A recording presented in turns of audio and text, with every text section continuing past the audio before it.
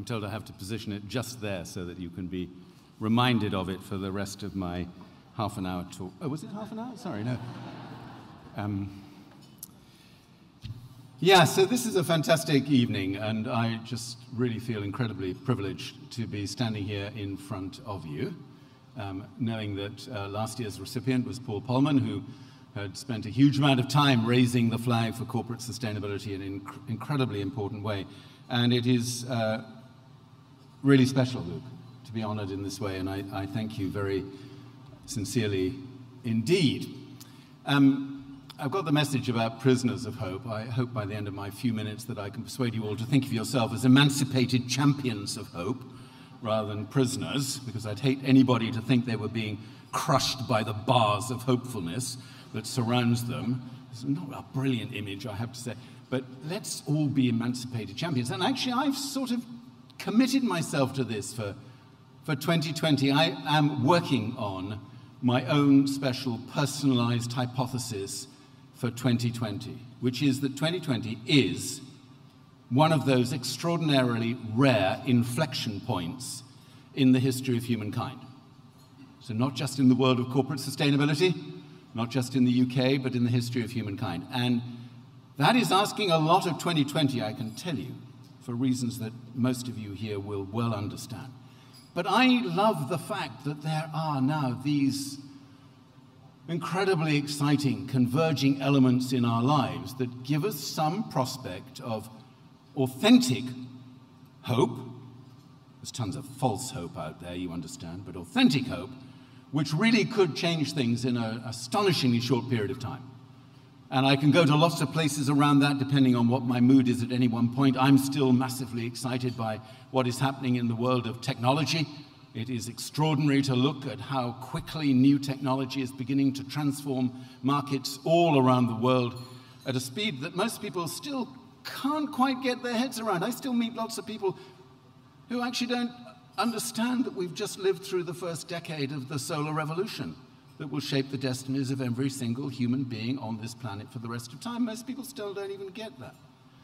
So there's tons of stuff about technology. Most of that technology is about decarbonizing the economy. I want to put in front of you tonight another reason to be equally hopeful, which is recarbonizing the planet.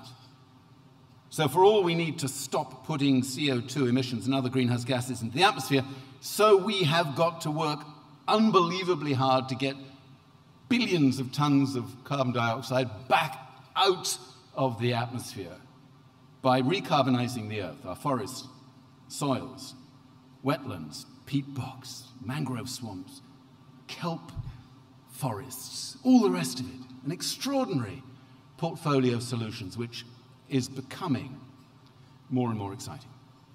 Add to that last critical ingredient, on top of the technology, on top of the science, which is now pretty much irrefutable, is the power of what young people have brought to bear on this agenda. I don't know about the rest of you, but for me, 2019 was characterized in very large measure by this sense of the sheer energy of young people suddenly emerging into this agenda in a way that very few people thought was likely to happen.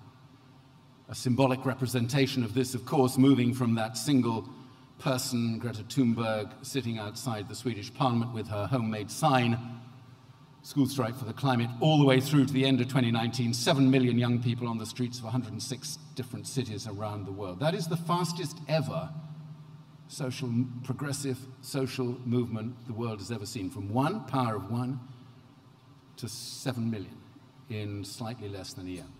And don't think it's going to stop at 7 million, because it absolutely isn't. Now, I know Greta Thunberg does not want us to be hopeful, because she doesn't think that's going to make much difference.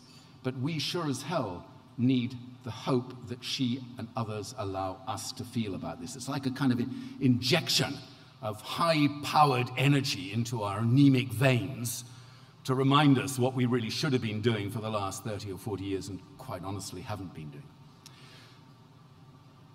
The one downside of a Lifetime Achievement Award, Luke, is that you have to think about your life. It's a little bit seriously upsetting, and happily the constraint on the time available to me means that I can't possibly do that. But I can reflect a tiny bit on the last 25 years, half my life as a green activist, a bit more than 40 years, but anyway, what the hell. And that goes back to the time just after the Earth Summit in 1992, when I was involved in setting up both Forum for the Future, which is the organization I'm still primarily involved in, and indeed the Prince of Wales's Business and Sustainability Program. And this is the opportunity for me, quite honestly, standing here, staring out at an astonishing audience like this. This is my moment to pay tribute to the thousands of sustainability professionals who have made it possible for people around the world to see the private sector, to see business as a major substantive contributor to a more sustainable world. It is an astonishing thing. For those of you who can remember, and you go back to 1992, if you'd said anything like that in 1992, you would have been rapidly consigned to a prison, that's for sure, and it would not have been a hopeful prison. But in the intervening years, 25 more years, this has been an incredible, gradual but incredible increase in capability, in contribution, in inspiration, in leadership coming from the business community. And I do want to pay tribute to that because it's very easy to be very cynical, or at least skeptical, about what that all amounts to. The dark arts of what I call targetry, where people seem to be more obsessed with setting targets than actually doing anything about making a contribution towards that target. And we are, at the moment, full of a world that is expert in targetry but not so good at delivery. In that world, it is not difficult to be cynical. But we really can't afford to be cynical about the contribution that business needs to make now. Business has earned its place at the high table. It's done so very often against the grain of the way the global economy operates, against the grain, interestingly, of capitalism itself, which finds it extremely difficult to understand the importance of generating long-term sustainable outcomes rather than short-term profit maximization. 2020, big year for all of us, big year for business. I do hope that we can dispel forever one particularly pernicious and persistent illusion that lurks out there, which is that somehow the private sector, working more and more collaboratively with civil society, NGOs, community groups, and so on, can somehow sort it out between them.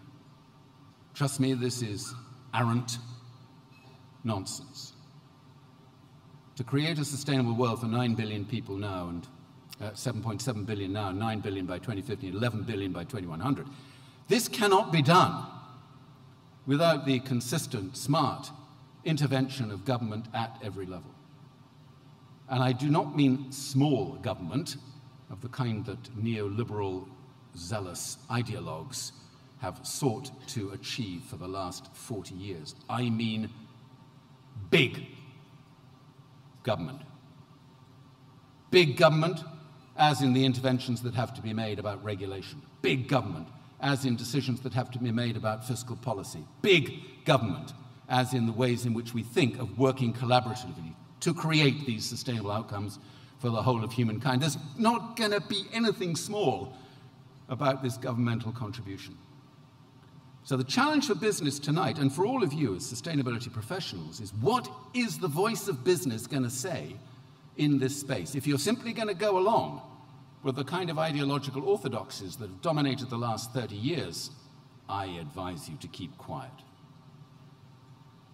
If you're going to acknowledge that we have to do this as a combination of forces between government, the private sector, and civil society, and you want your voice to be heard about that, you will speak up, for instance, on behalf of intelligent, smart regulation, fantastic, because that's what leadership is going to look like throughout the rest of this particular decade. So this is a big moment for all of us, whether we come from a civil society background, a business background, or even from a government background, although you will notice that I have spared you any of the kind of horror story that I could have laid before you tonight by expatiating on the horrors of what government has failed to do for the last umpteen decades. This is an evening of celebration. We don't have to worry too much about government. They're not hugely represented here this evening. They certainly aren't lining up for many awards, in my opinion, and that's probably an inevitable recognition of where we've been for the last 30 years. But I look forward, Luke, to future award ceremonies where, who knows, we may actually have some politicians here who've earned their place at this table. In the meantime, I wish you all the very best, a completely happy evening, and look forward to chatting to some of you as emancipated champions of hope. Thank you.